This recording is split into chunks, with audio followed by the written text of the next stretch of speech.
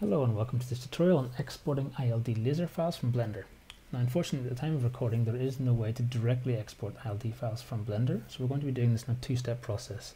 The first step will be exporting our animation as an SVG image sequence, and the second step will be converting the SVG image sequence into an ILD laser file using the LaserOS software. This technique is going to be using the built-in Blender Freestyle plugin.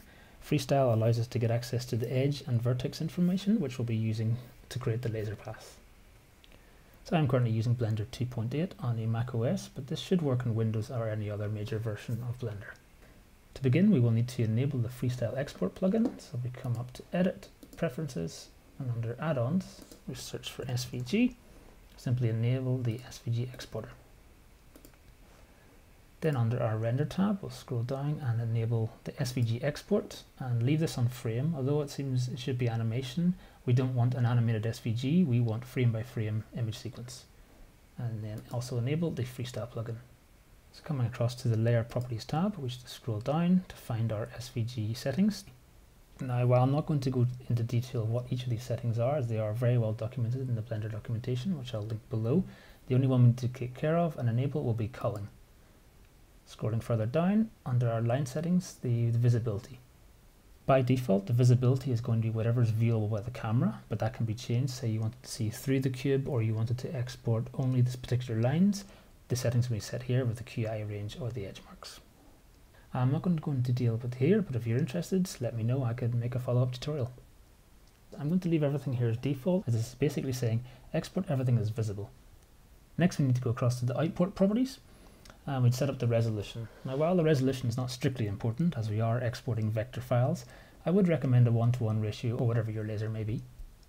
The frame rate can be set to whatever you want for your animation, but do keep in mind the higher the frame rate, the less detail your animation can include, or the laser will not be able to keep up. Next, we want to set the output. I want to set it to the current directly and give it the prefix of sequence. Okay, so with all that set up, we're now ready to export our animation. For this demonstration, I have a simple animation that loops repeatedly as some cubes rotating in and out.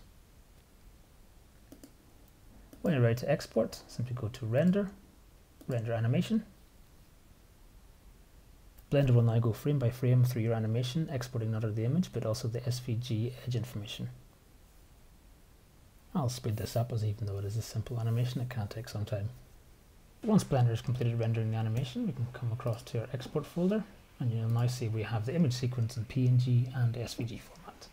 We're not interested in the PNG format, so we can delete all them.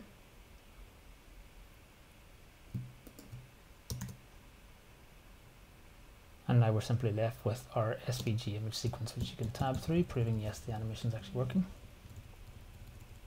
Now, to convert this SVG sequence into an ILD laser file, we're going to use LaserOS. Once you have the software open, come down to Import, and then import folder with SVG animation. Select the folder where we exported our animation to. Enter the file prefix. The frames per second will be 30, matching what we had in our Blender file. And BPM, I'm going to leave this as 120. LaserOS will then create the ILD laser file and show us a preview in the top left.